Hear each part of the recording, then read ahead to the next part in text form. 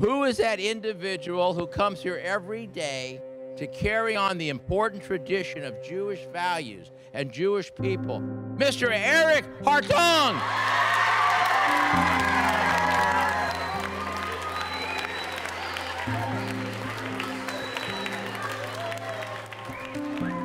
Why did you go into teaching?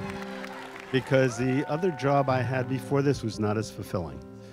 What drew me to education, I actually was asked by a friend to do a favor and teach a second grade science class once a week for 45 minutes. And after her asking me multiple times for about over 6 months, I finally said, I'll give it a go.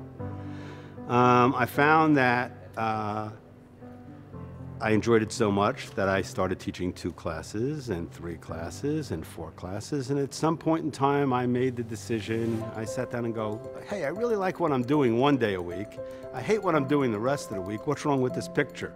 When I saw an ad for a science teacher at Pressman, it was like, that's the place. And it has been.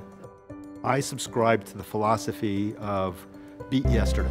If I can get a kid to do something more or better than they did yesterday, and then tomorrow we'll try to beat today, and the day after that we'll try to beat that day, and eventually wherever we're trying to get to, we will get there, and maybe in smaller steps for some kids than others, but as long as we're beating yesterday, we're making progress.